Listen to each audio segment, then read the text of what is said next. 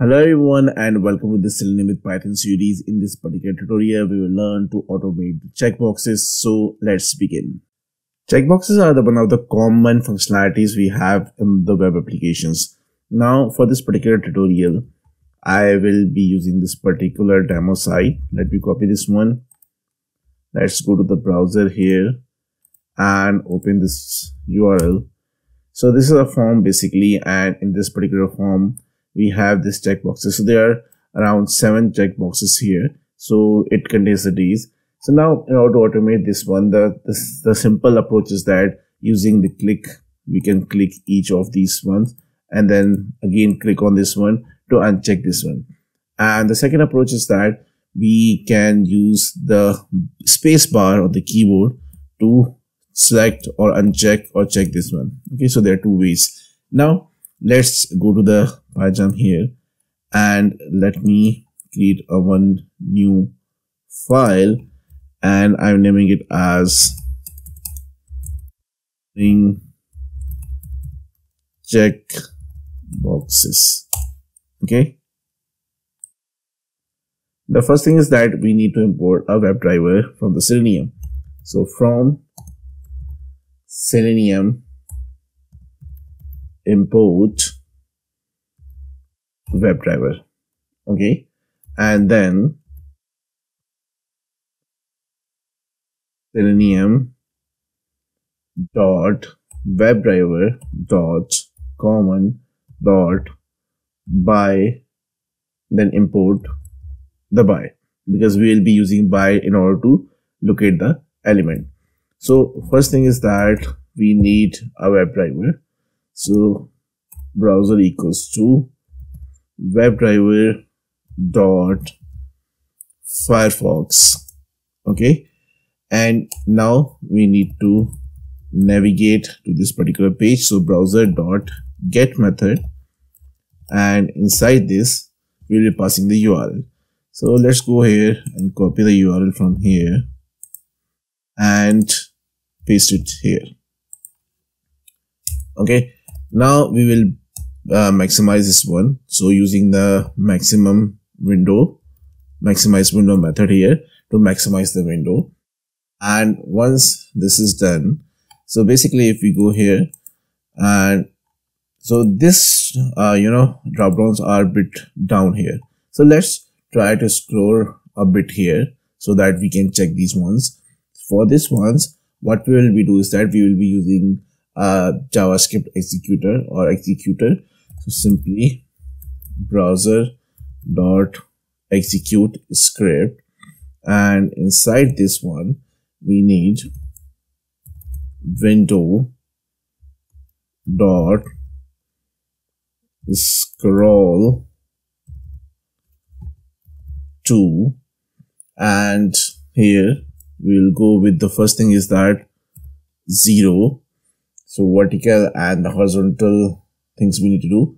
And the second thing is that document dot body dot scroll height. Okay, so scroll height, and we need to close the small bracket here, then terminator, and we are good to go. So window dot scroll to 0, document dot body dot scroll height. So it will scroll the available height here.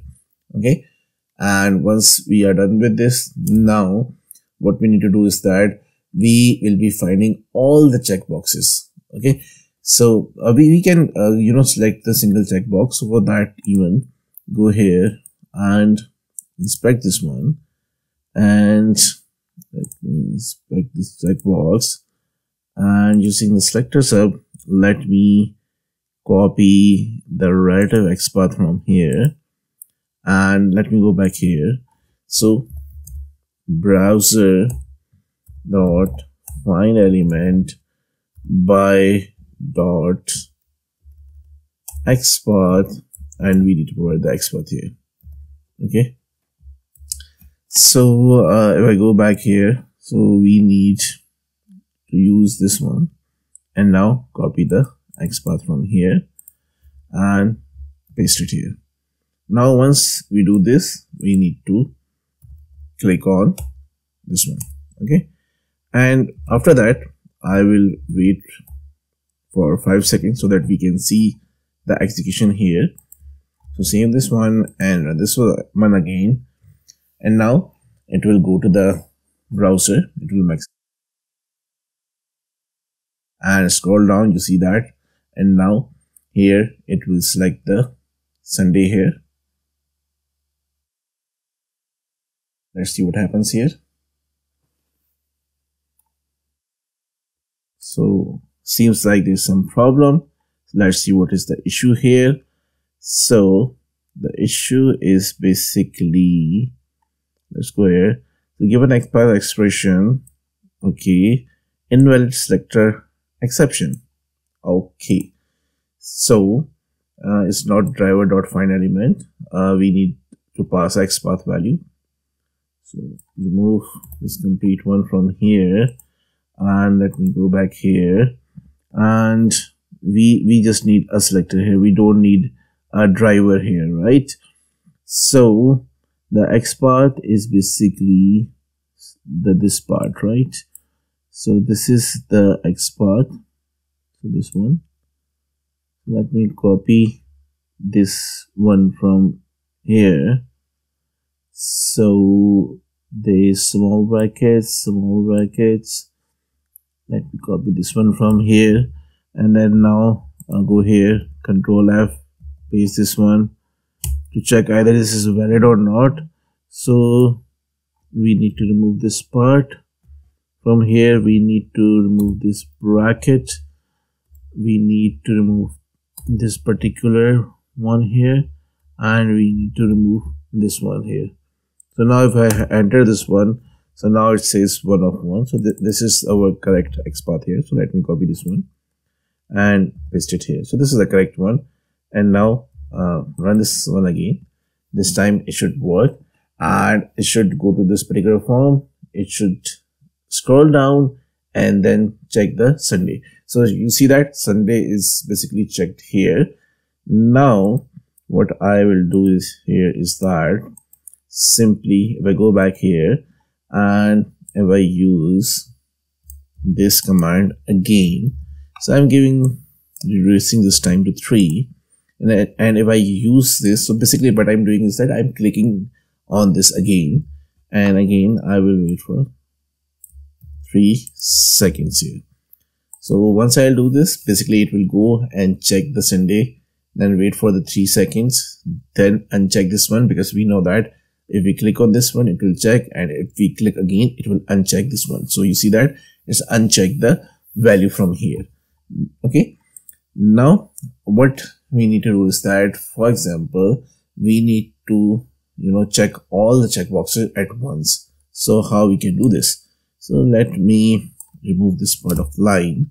Now in order to check all the checkboxes, I need to identify all the checkboxes on this particular web page. So let me go to the browser again, and let me show you something here. So if I inspect any of these checkboxes, so you will see that the tag is input and the type is checkbox. So if you hover any of this one or inspect any of this one, you will see that it's input and type equals to checkbox. So based on this one, I will write a XPath which will grab all the checkboxes. Okay, so I will create a variable here, and I will leave it as checkboxes equals to browser dot find elements, because there are more than one checkboxes, so we need to go with the find elements. Okay, and I will be using dot XPath here and the value of the XPath. So this is simple, // input, then at the rate of the attributes type equals to the checkbox, and here we need to close the large bracket. Okay, so this is a simple XPath I have written to get all the checkboxes here. So let me copy this one and let me go back here and here just Control F and Control V and hit enter. So you see that we got 1 of 7. So there are 7. So basically it identifies all the checkboxes. So 1, 2, 3, 4, 5, 6, 7. So this is the valid XPath. Now we have all the check fields in this one. So in order to select all of these ones or check all of these ones, so what I need to do is that I need to iterate, I need to loop in. Okay, so that's really simple. So for checkbox, okay, in checkboxes, and here checkbox dot is selected,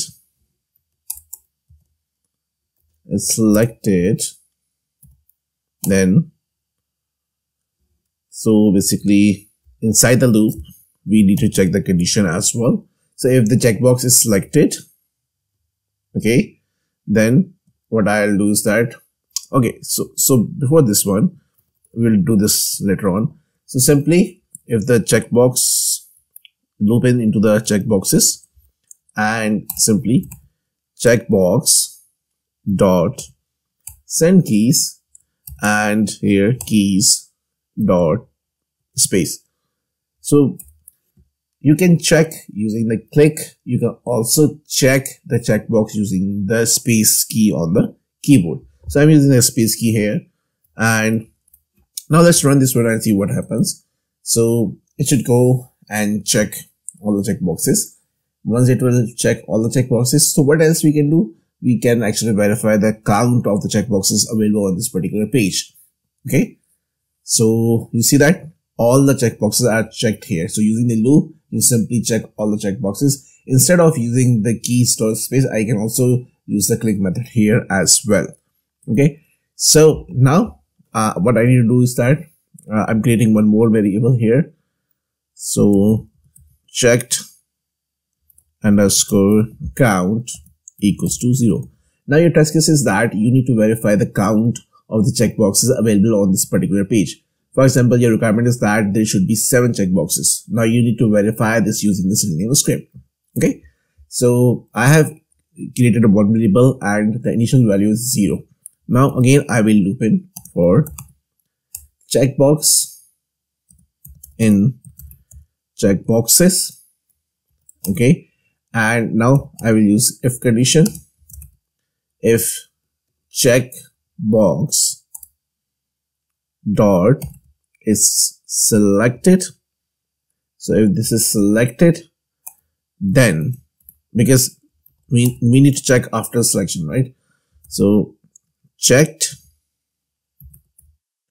underscore count, and I'm incrementing this value to 1 whenever this condition is true, because in the previous loop we have checked all the checkboxes. So that's why I'm using a condition here. So if the checkbox is selected, so based on that, the increment should be done on the check count. So increment of 1 should be done, and this will loop till there's a false against this one.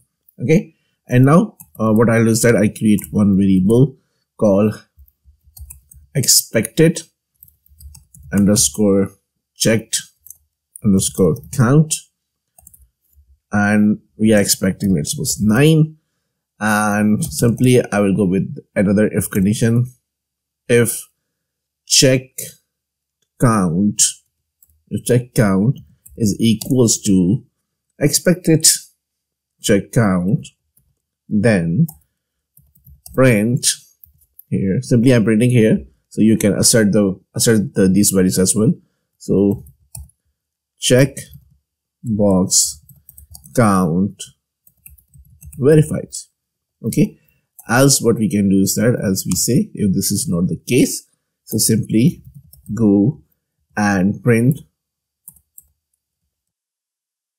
checkbox count mismatch. Okay, and here what I'll do is that I will intentionally add some time dot sleep so that we can see the executions here. And finally, I will be closing the browser here. So browser dot close. Okay. So now our script is ready, and let's run this one and see what happens here. So basically, first we are actually checking all the checkboxes, and then based on the how many checkboxes are already checked. So based on this one, we have the condition, and based on the condition, it will, count how many checkboxes are checked here. So here you see that it says checkbox count mismatch, and we are saying 9. We are expecting 9. However, in actual there are 7. We have already seen this one. So for example, if I change this to 7, and now if I run this one, so this time it should print the checkbox count verified. So again, it will go to the form here, and it will check all the checkboxes here, and 7 checkboxes are checked. So the count is 7. So expected and actual count is equal now. And you see that the checkbox count is verified here. So that's how you can actually work with the checkboxes. Thank you so much for watching this tutorial. If you like our content, then do like, comment, share and subscribe our channel. Once again, thank you so much, and see you in the next tutorial.